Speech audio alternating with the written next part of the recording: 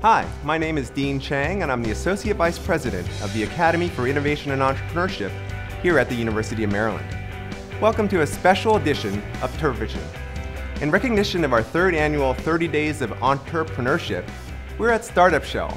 It's a technology incubator for students, by students, that cultivates innovation and entrepreneurship on campus.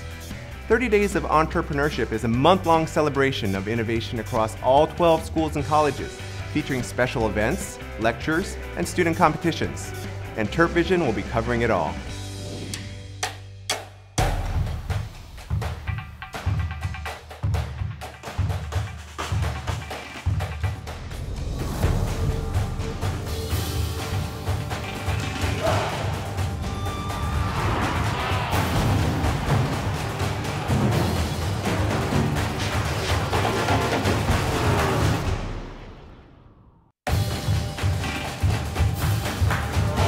Robots of all shapes and sizes invaded the University of Maryland recently.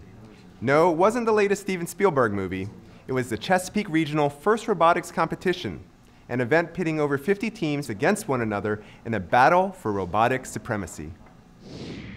The University of Maryland is widely known as a top producer of amazingly talented graduates in what are known as STEM fields: science, technology, engineering, and math. However, UMD's extensive work encouraging students to enter these highly rewarding and critically important fields begins long before college.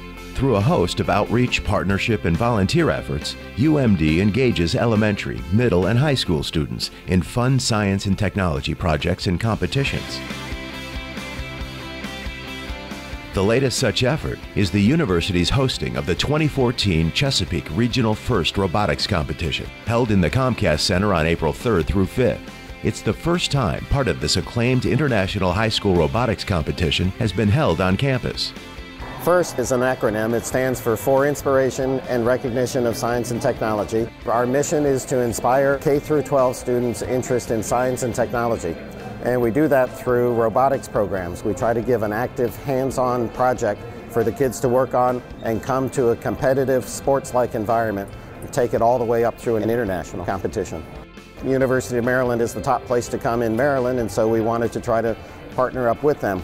In addition to hosting the event, university students and faculty, many of whom are alumni of FIRST competitions, provided extensive volunteer support, including mentoring teams and serving in many other roles, such as robot inspectors and competition judges. Being a mentor, teaching them technical skills is only 40% of it. 60% of it is teaching them how fun it is. It's pretty amazing to see a robot kind of come to life from just a box of metal, a box of nuts and bolts and little pieces of wire, and in 6 weeks it becomes the robots that you see out on the field now. A lot of the UMD volunteers come out of the College Park Scholars Science, Technology, and Society program, which has a robotics outreach program in schools in Prince George's County. We have so many students that have come up through their FIRST teams, and even though they're not in their high schools anymore, they're constantly working with their former FIRST robotics teams. In addition to that, they want to get involved with FIRST teams that are in this area.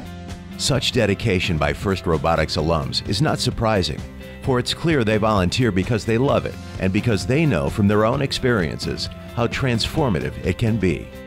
This is a competition, but it's more so a celebration, celebrating how much they love robotics, how much they love seeing robots in action. They're excited about robots, not about celebrities, not about basketball or football players, but robots built by kids, just showing how good their ingenuity is. It's amazing. You see all these really smart people doing really cool things, and when you're in middle school and high school, you don't realize that, hey, that smart person was just like me. So I think that these types of programs are really great in just showing them that you can be that genius.